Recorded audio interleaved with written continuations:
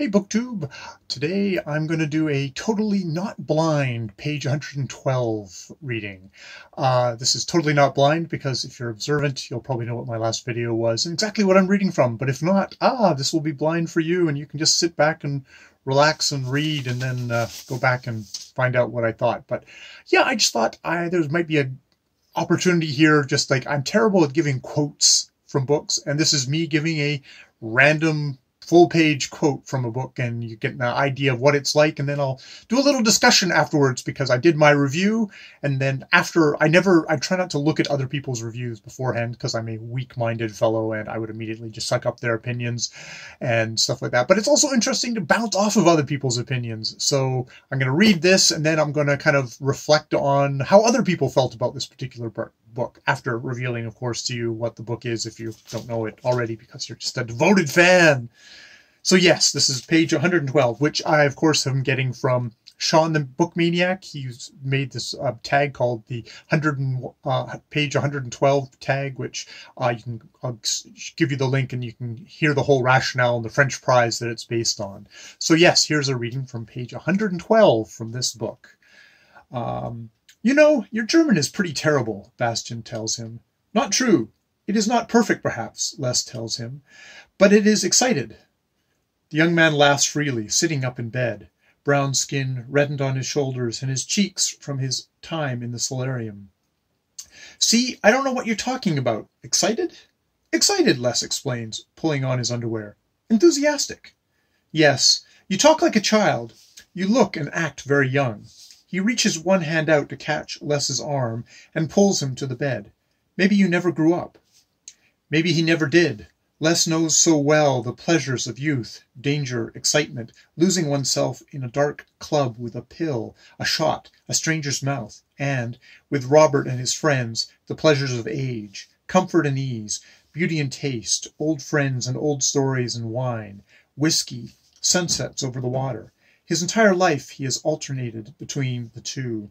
There is his own distant youth, that daily humiliation of rinsing out your one good shirt and putting on your one good smile, along with the daily rush of newness, new pleasures, new people, new reflections of yourself. There's Robert's late middle age of selecting his vices as carefully as ties in a Paris shop, napping in the sunlight on an afternoon, and getting up from a chair and hearing the creak of death. The city of youth, the country of age. But in between, where Les is living, that ex-urban existence, how has he never learned to live it? I think you should grow a beard, the young man murmurs later. I think you would be very handsome. So he does. So I cheated there and I did a little bit at the end. And obviously this is from, if you can't guess, from Les, the Pulitzer Prize-winning book by Shawn Greer, which I reviewed in my last video and loved and was frustrated and kind of made me angry at the same time. And I just thought, of course, after I've made my own review, I want to kind of go out and find out what everyone else is doing. It was a little bit sparse on BookTube. Some of the stuff of just like the newspapers of record, the New York Times said like, you know, like Arthur, Shawn Greer's Les is excellent company. It is no less than bedazzling, bewitching, and be wonderful. The Washington Post, Les is the funniest novel you'll read this year. Guardian, noting that because it had won the prize, it actually got published in Britain, says, Greer mercilessly skewers the insecurity of authors as well as the vanity of the literary industry's self-absorption in the face of its irrelevance to most people's lives. The stealthy genius of this novel is that it simultaneously tells the life story of a basically sweet man whom the industry has eaten alive. Novels about novelists are always a risk, but less is about anyone who has allowed their calling to define them at the expense of their humanity. Writers may blush in the mirror it holds up to them, but many readers will finding it as endearing as the very best of Armistead and Maupin. The Independent, I'd be lying if I said I was laughing out loud while I read, but Les is witty, wise, and wistful in equal measures, sometimes all in the space of one page. So those are all very, very positive reviews. Kind of a little bit more in a kind of a nuanced way, I think, is the New York Journal of Books. This is Vinton Reif McCabe, who said, You know, if it's anything, less is a lovely hand-painted matryoshka, a cluster of wooden dolls all cluttered within one another. And, you know, it says, like, you know, how he's a really one hell of a wordsmith, which I think you can get from that thing of him bouncing back between his youth and the age of his, you know, youthful less, and then kind of his youth, and then a kind of age with his older lover, Robert. You know, and it's like, there are sentences here that make the reader's eyes pop, but thus the reader is left unsure exactly how to conclude, except perhaps in avoiding a trite ending all of my own. He found the ending kind of rather trite. I mean, it does sort of end in a sort of the way it has to end, expected, but it does make it, I don't know. But so, except perhaps in avoiding a trite ending of its own, less should have been more to say that what frustrates is that a writer of great talent has allowed himself to call finish something that needed to go higher, faster, further, in order to get to work. And of course my phone has decided to blink off at this point, and will it let me get back into it, or will not? No, I will have to wing it from here. So yeah, so there was definitely all these things of less was more. Yes, it's saying that less was more than the sum of its parts. So, you know, that was sort of the word on the street in the newspaper industry, I suppose. On BookTube, I think I probably learned about this from both Meg, the book prize addict, now reading and knitting on the porch, and her very enthusiastic I think she got halfway through the book and she'd been really enjoying it. And Steve Donoghue, who, you know, he was delighted over it winning the Pulitzer Prize, and indeed he put it as one of his top picks for fiction in 2017. And so the thing about the book is it's definitely very much, if you haven't watched my other video, less is a lot about, this is a gay 50-year-old white male and him not feeling wanted in this world, of him not being the hot thing, him not being the hot new thing, and feeling passed over, I suppose, and maybe feeling ill-used, that his literary value is getting left behind in favor of writers who maybe don't have as much of a literary talent, but are more fighting for social change, or have news stories that are newer than being a white cis male in the world. And me finding that I found the book frustrating, kind of angering, that it insisted on stopping and bemoaning this fact versus just by its own merits, earning my enthusiasm, earning my interest, in me being not gay, but being a 50-year-old cis white male, and you know, saying like, hey, you had me with your writing, you had me with your story, I was interested, but you had to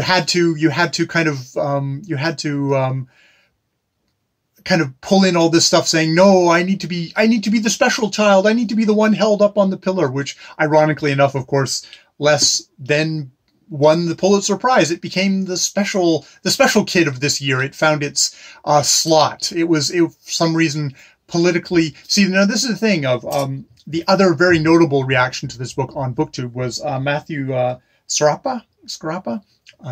I apologize deeply, who really made him grumpy. This book made him like, why did this book get pulled out? That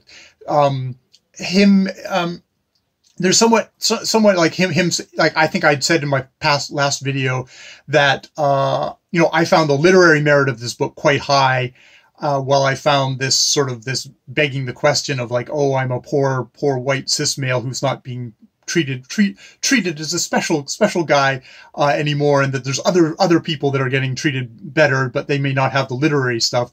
I found that dragged it down, whereas he didn't find much literary merit in it, and he also didn't find he found that message also annoying, so he really took against the book. I think I can say, I will definitely put a link down below so you can actually see and you can hear his words on this book in his own words, because he does a really good job of, I think, expressing that. It was interesting. I felt like this is one of these books where if it hadn't won the Pulitzer Prize, he'd be having a different conversation about it. This was very much also a dialogue Matthew was having as much of a dialogue with the Pulitzer people as he was with Andrew Shawn Greer. In that it was the Pulitzer people were obviously making a political statement. Every act is a political act. We're making a political statement by selecting this book that said, hey, here's a book by this author who is saying, no, I should be special, or I don't know if I should be special, but saying, hey, I have literary talent and we should only be judging on literary talent. All this other stuff shouldn't count. Which, you know, I think, you know, people say, oh, I want to just judge literature just solely on its literary merit, and I'm above all this other stuff. It's like, I find that to be not credible. I think that I was attracted to this book because I'm a 50-year-old guy who's like, oh, I'm kind of almost 50. I'm almost 50. I'm 49. Very, very important. I was attracted to the book for that reason, probably. You know, hey, you know, I can own up to that. I'm going to be interested in certain stories. I'm not going to be interested in other stories.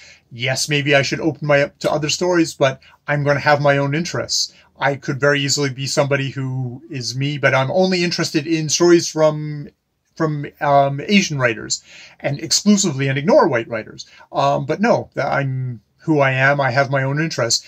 And as a collective, as a society, we get attention gets paid in different areas. I found it interesting that, you know, I think one of the things Matthew was saying is like, wow, this won the Pulitzer Prize, whereas like the year before, the Underground Railroad had won the prize. And it was just interesting to look at, just going very, very rough, non-scientific, but saying stuff like on Goodreads that Less, which, you know, published in 2017, had 6,980 ratings, whereas, you know, The Underground Railroad, published 2016, had 149,069 ratings. So you can see which book has probably plugged in more with the conversation, what we as a collective, as people, are interested in, regardless of the literary merit of either book. Is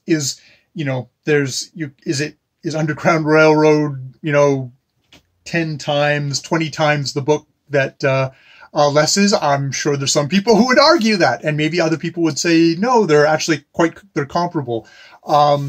They're having two different conversations, and obviously people are a lot more interested in the Underground Railroad conversation than the Less conversation.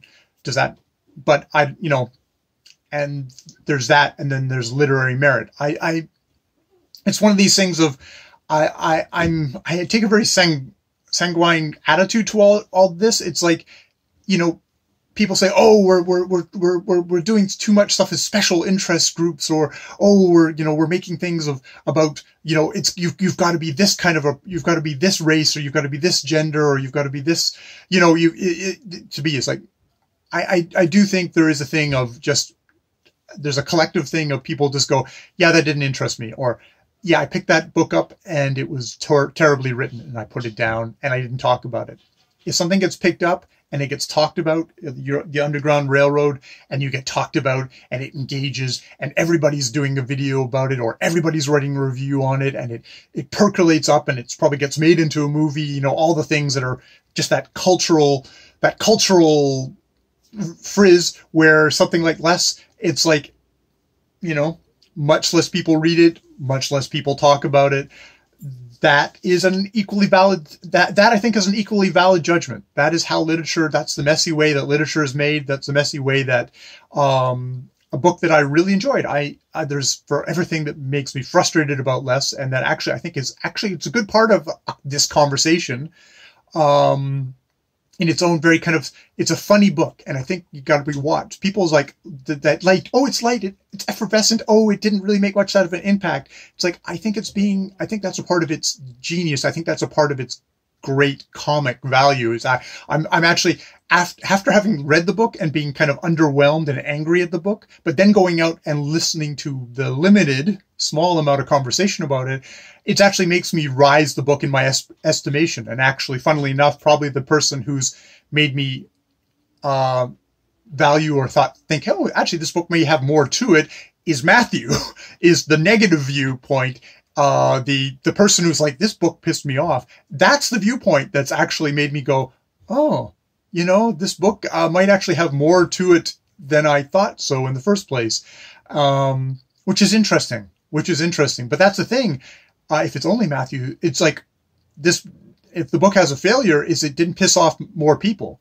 That's, I think if it had pissed off more people, and there was more discussion, that would be, maybe it wasn't biting, it wasn't disrespectful, it didn't poke enough things enough to get the conversation really going, and thus maybe it will be a forgotten Pulitzer. I mean, not everything can be, the color purple as or the Underground Railroad as Matthew said in his video, which I totally recommend you go and listen to, and it may either talk you out of reading the book, or maybe perhaps like me, it'll talk you into liking the book more, or engaging with the book more. Yeah.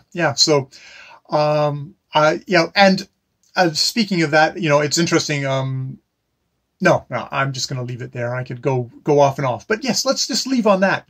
Go watch Matthew's video. That's my main takeaway from all this.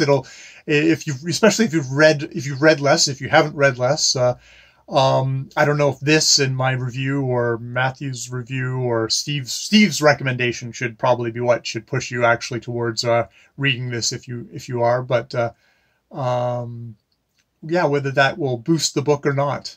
Because I think you should read it and be upset with it if you want to be. That's where I was at. So very, very rambly here at the end. But yes, that's my totally not blind page 112 tag video, which isn't a tag. It's just me reading page 112 and then babbling for a while. That's a long title for a video. I'll come up with something more pithy. More videos later.